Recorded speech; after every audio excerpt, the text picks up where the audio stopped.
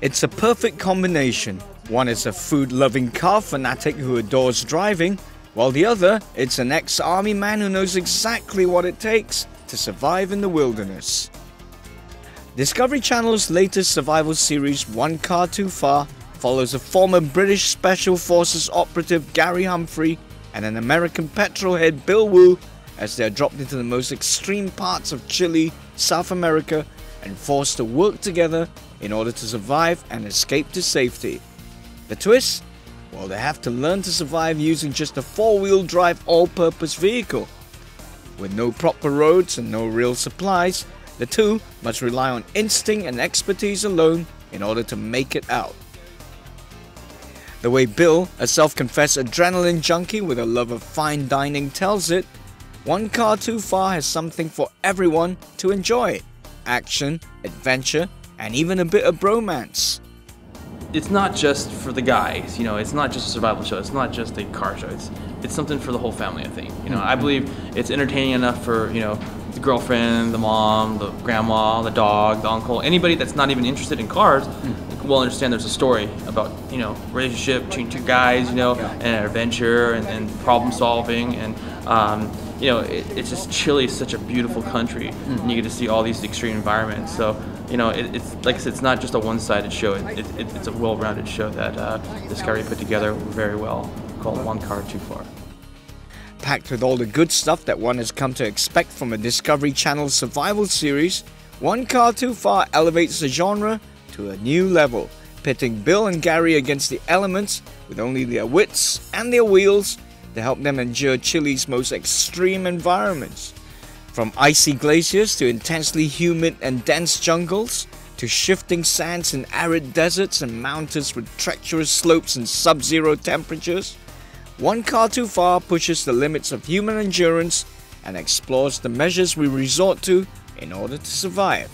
Given the extreme situations that they were in, did the pair come close to cracking at any point during the journey? Like crack. He's pointing towards you. Crack is kind of like when I become a little loony and delirious and I talk about food because all I can think about is food, and just talking about it made me feel better. And so I talked about it a lot. A lot. A lot. Did that wind you up, Gary? Yeah, because you can't focus. You're trying to do a job, and he's talking about Kobe beef. He's like that. What am I going to do?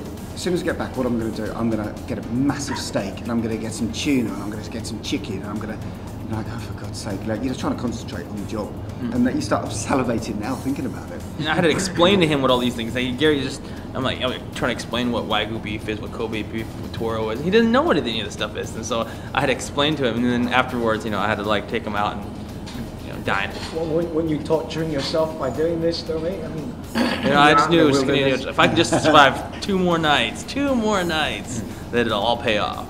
So that was my motivation. We got things, we made tea out of pine, out of mint, out of blackberries, out of all the different berries, grasses. Great, but he wouldn't, he wouldn't try that. Well, he did try them. I don't like this. This guy drinks so much tea, it's unbelievable. I've never met anybody that drank as much tea as this guy.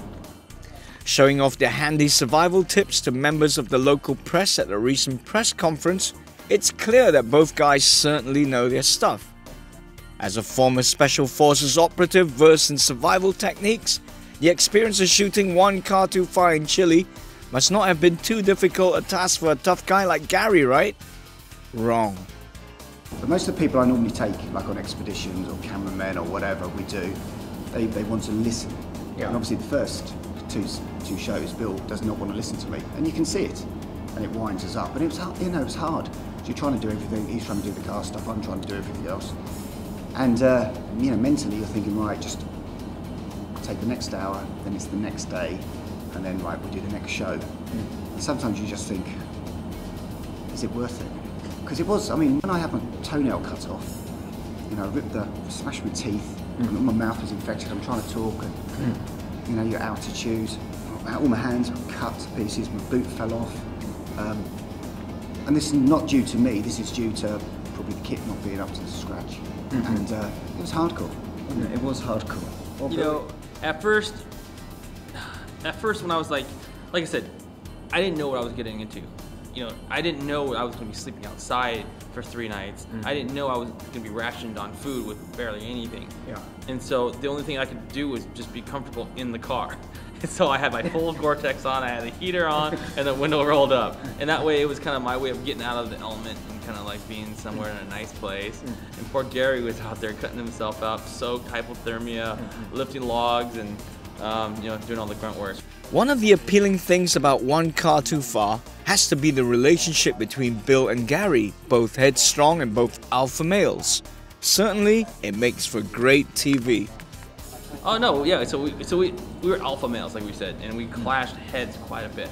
Right. And he wanted to do things his way, and I didn't want to do things. I thought it was like ridiculous. So all this extra energy was done into this thing, and or we didn't have any extra food. I'd rather just sit there and preserve my energy, you know, preserve my calories. And he was like, "No, you gotta do it this way." And then I was like, "Oh shit, he's right. I gotta, you know." And so he was always right, and so it was just a point. Yeah, a point to the point where he was so frustrated. And it was just like this kind of, I felt it was kind of like this power struggle until I got to the desert where all of a sudden I had control because he was just a passenger. Right. And it was really cool. But then the point where I scared him so bad that I was laughing at him and he didn't like it and we got in a fist fight. And so that was, but after that was good and it resolved and all the energy kind of like let out. It was kind of like the tension breaker thing that we needed to get it over with. And during the course of shooting One Car Too Far, did the two guys end up learning stuff from each other? I learned loads. Yeah. And all those little fixes. But not just that, you know, oh, here's the engine, but let's just check that there because there could be a leak. And at the end of the day, Bill would say, to tighten the wheel nuts up. Well, they're tight, no, they're not. You know, the axle broke at the back, so we chopped a tree down and strapped it to the car and drove in two-wheel drive, front-wheel drive, you know, through the woods. It was amazing, all those little things, and he's quite good at that. Well, I mean, Gary has tons of experience. So when when we were on top of the glacier, he knew that I'd freeze my ass off in the car, and so he knew he had to dig in and dig an ice hole, you know, and he knew how to make these tents and stuff. He knew about deadfall in the rainforest, where like, you know, it could fall, a log could fall and kill you. He knew how to make a solar still and how to get water out of the ground in the desert, and he knew, you know, all these different tricks and stuff that that you have to have experience. One Car Too Far airs on Discovery Channel Astro Channel 551 every Wednesday at 9 p.m. The series encores every Monday at 4 p.m. and Thursday at 12 a.m. So hot here in the layers, yeah! Mwah!